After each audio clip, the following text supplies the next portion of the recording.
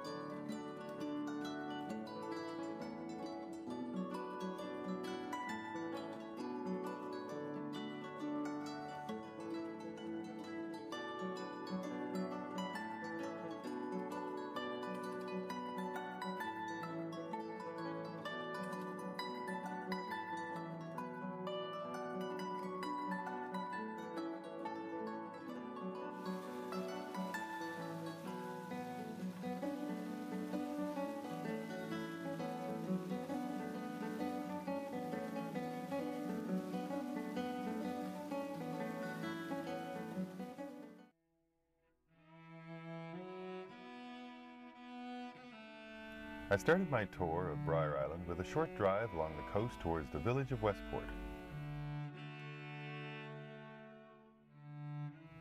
I quickly realized that Brier Island is truly a unique place, located at the end of a peninsula called Digby Neck. The island is 7.5 kilometers long and 2.5 kilometers wide. But despite its small size, I can already tell it is filled with a warm character and charm all of its own. The drive through town reminds me that the island has a rich history that I'm keen to learn more about. We're here with Laura Titus. She's a local historian here on Brier Island, and she's going to give us a little bit of history on the island, but also about Joshua Slocum. Welcome. Thank you. I guess, yeah, well, first off, Brier Island, the name Brier Island, where did all that come about? There's an interesting story about that. It is currently spelled B-R-I-E-R, and it's referring to the briar roses, which are all over the coastline, especially on the back shore of the island. And that's where most people thought that the name Brier Island came from. And then it was discovered, there was an old logbook from a ship in the 1600s, late 1600s, and apparently the ship pulled in to what is now P. Jack Cove on the back shore of the island, and they stopped for fresh water. And they came upon a native, an elderly native man lying in the cove, and the natives never lived on the island permanently. They just used it as a summer fishing base. And the elderly that probably wouldn't survive another winter were just left in the peaceful atmosphere of Brier Island to stay and pass away in comfort. And so when he came ashore, he found the man there, and he christened him as Peter Jackson. And this captain, his name was Captain Brier, which was spelled B-R-Y-E-R. And if you see old maps from pre-1870, Brier Island is spelled with the Y. And they think that that is how it originally got its name. And now that cove, incidentally, used to be Peter Jackson Cove, and it's been shortened through the years, and now it's called P. Jack Cove. If you go into the Hilltop Cemetery, you'll find a lot of loyalists who were buried there.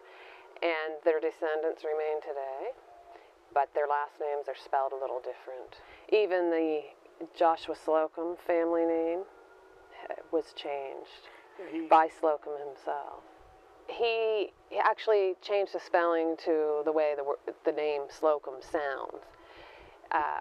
Originally it was S-L-O-C-O-M-B-E, and then you can see it in the Hilltop Cemetery.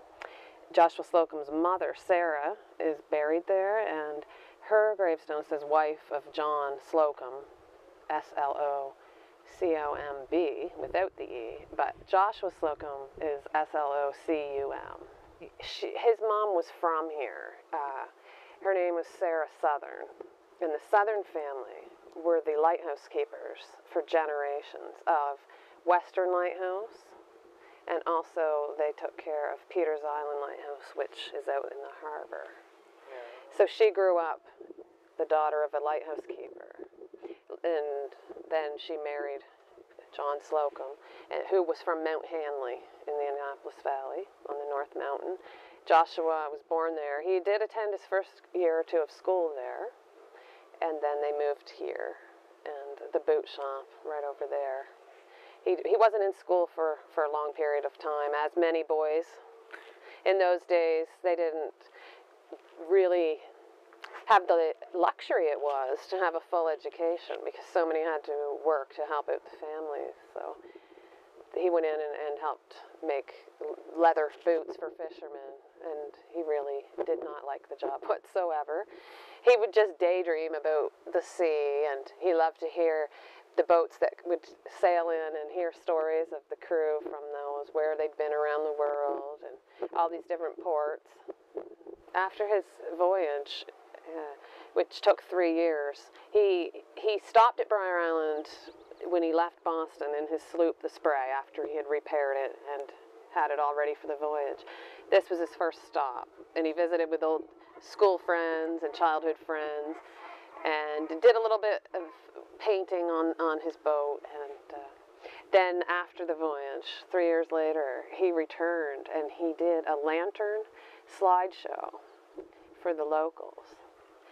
And it's been about 15 years ago that this particular resident here passed away at age 103. But when she was a little girl, she remembers going to see that show with her mom and seeing Joshua Slocum. Wow, and really actually meeting the man. And that would be in the late 1890s. 1763, Joshua Welch and I believe David Morrill, they were Maine fishermen, and they discovered just the place was just teeming with fish. And they said, we'll come back here. And they went back and got their families. Joshua came and settled first, and it was his son, David Welch, who was the first person born here.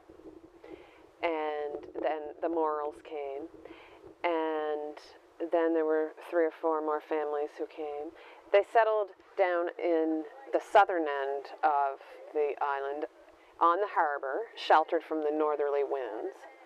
And then the Loyalists arrived in 1783-84, and they tended to have, a lot of them, a bit more prosperity to bring with them, and their houses were larger, and they got land in the center of the island, and it ended up, for some reason, that they called this end Irish Town.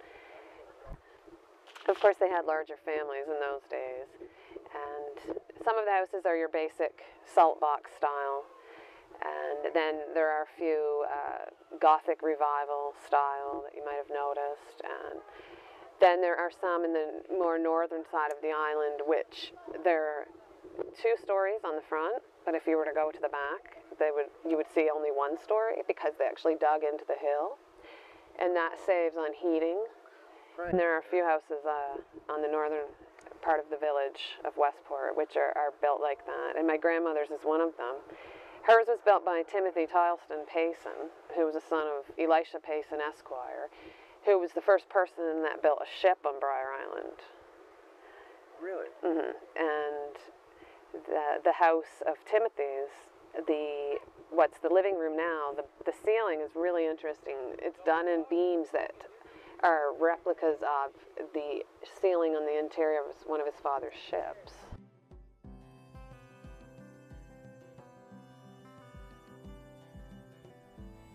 What a fascinating history Brier Island has. My next stop was to meet and chat with a local businesswoman and owner of one of the island's most beautiful homes.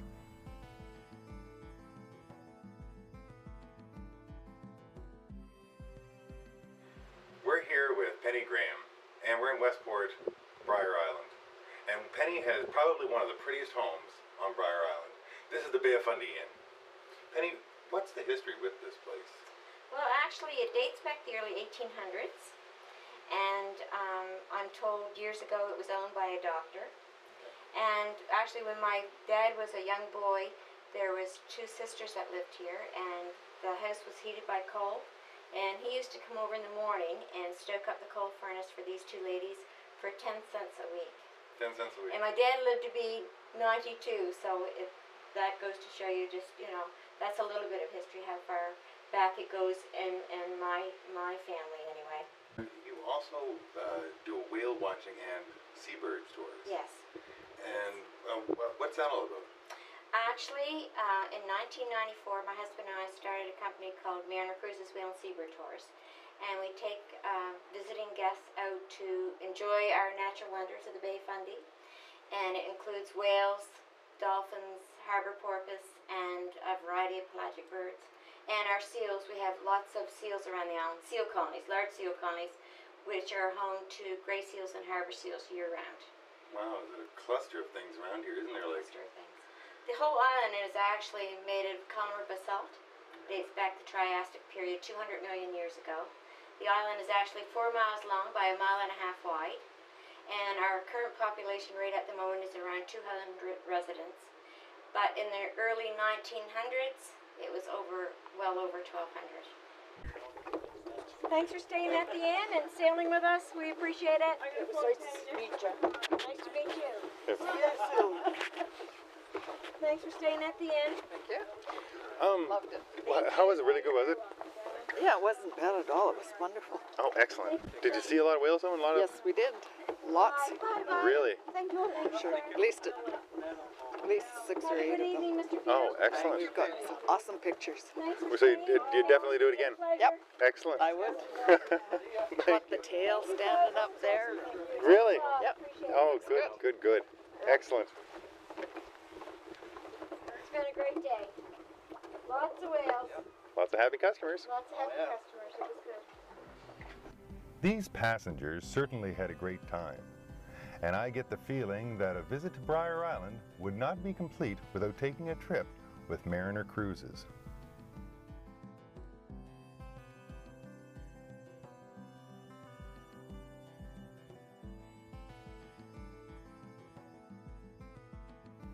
My next visit was to stop off at the grand opening of a new gift shop.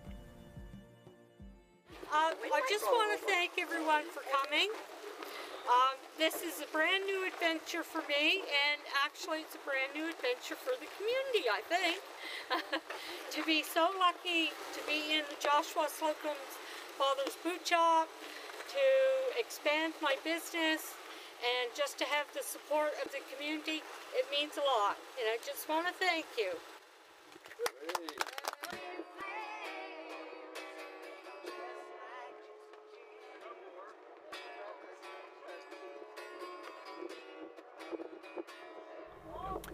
It's now that I can really feel and see the community spirit in action. This historic building and now the gift shop that operates here are a real source of pride to this island, and locals are not afraid to come, show their support, and have some fun.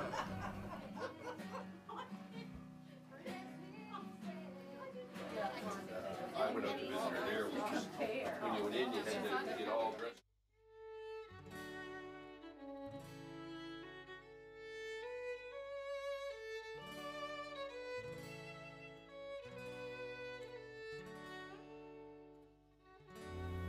Vicki Graham also operates Hooking by the Sea Retreats, where she offers a truly hands-on tourism experience.